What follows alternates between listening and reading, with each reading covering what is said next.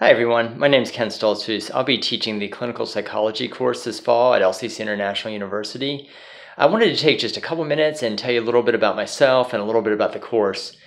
So as far as my background, in 2012 and 2013, I taught full-time at LCC. I was chair of the social sciences department and taught psychology courses while I was at LCC.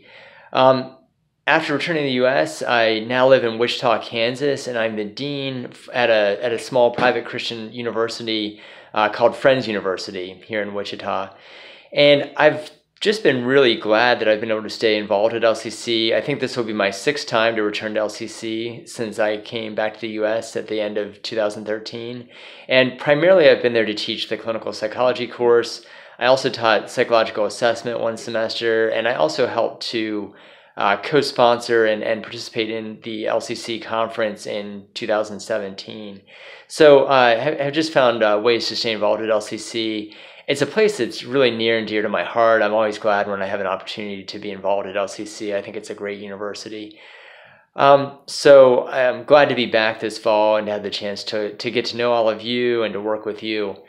A little bit about the course. The course is primarily online. I kind of think of it as sort of 3/4 online and 1/4 in person.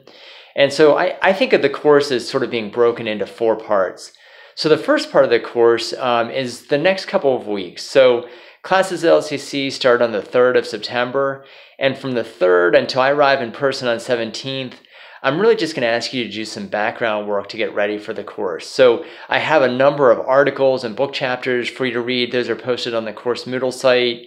Of course, the syllabus is also on the Moodle site, so you can get a sense of what the rest of the semester looks like. But really, I'm just going to ask you to do that reading and to get ready for the time that we're meeting in person. The other part of that first 2 weeks is I have 2 short written assignments. The first written assignment is just a paper on helping and what do people need when they need help. What have your experiences of both being a helper and of needing help yourself been like? And this is really a paper. It's fine to give me your opinion. You don't need to cite sources. You can if you want to, but it's not required. It's really just a short opinion paper on thinking about helping, and especially thinking about what's different between professional helping and non-professional helping. A lot of people who get into psychology, especially the clinical and counseling side, are the kinds of people that tell me, oh, people just always want to tell me about their problems. They always want to talk to me. I'm just sort of naturally a helper. And so part of becoming immersed in the profession of psychology, especially the clinical part of it, is to think, okay, what's different between listening to my friend when they need help and the work that a clinical psychologist does? Certainly those two are similar, but I want you to think a little bit about what's the same, what's different about that. The other assignment I'm going to ask you to do is to think a little bit about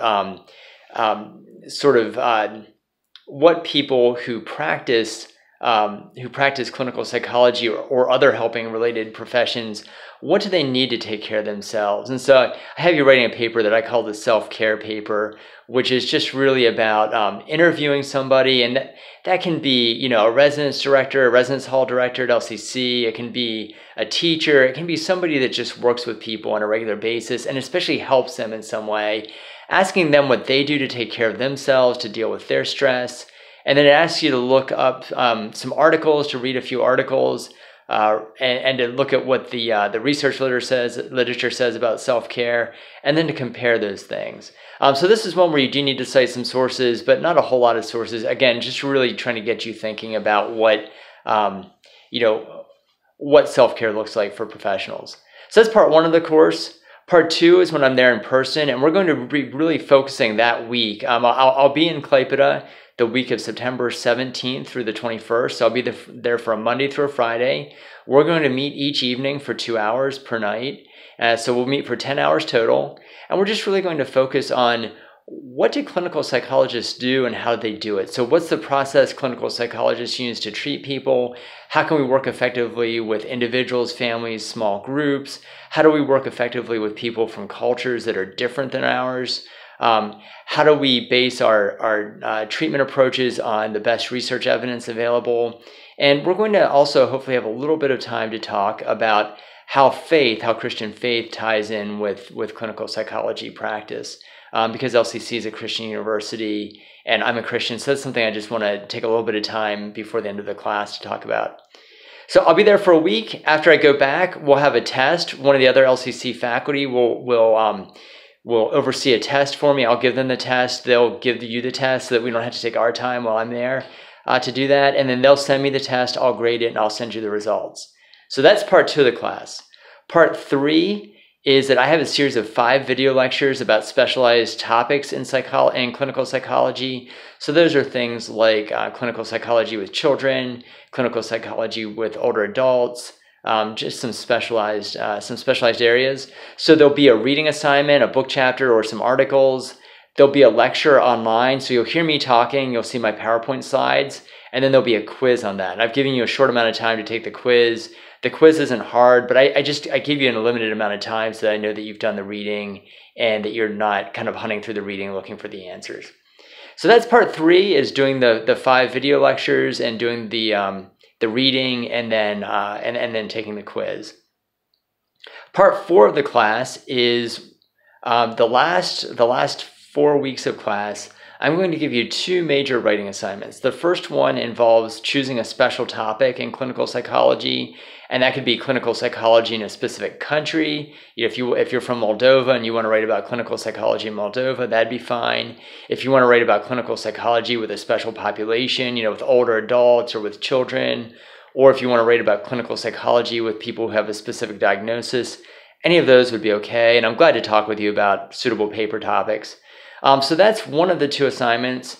The second assignment is actually asking you to choose a person that from history or from a novel or from a movie, diagnose them, and then go through the clinical psychology treatment process that you're going to learn this semester with that person. Write about what you would do to develop an assessment, to do a treatment plan, what sorts of interventions you use, that kind of thing.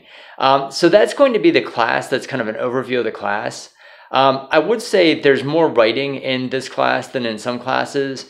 The reason for that is that normally if we have a class that's worth 6 European credits, usually that class would meet for about 45 hours, about 3 hours a week for 15 weeks. Here, we're meeting 10 hours in person. I've got 5 video lectures. That's sort of like another 5 hours. I have some reading for you to do and that sort of thing. But to get the required number of hours for a class of this many credits, I need to have you do some independent work. And I thought that would be better than sitting through even more lectures of mine, because video lectures online, they can, after a while, they can get boring. So I think getting to do some of your own research and looking up things that you're interested in will probably be a better deal for you.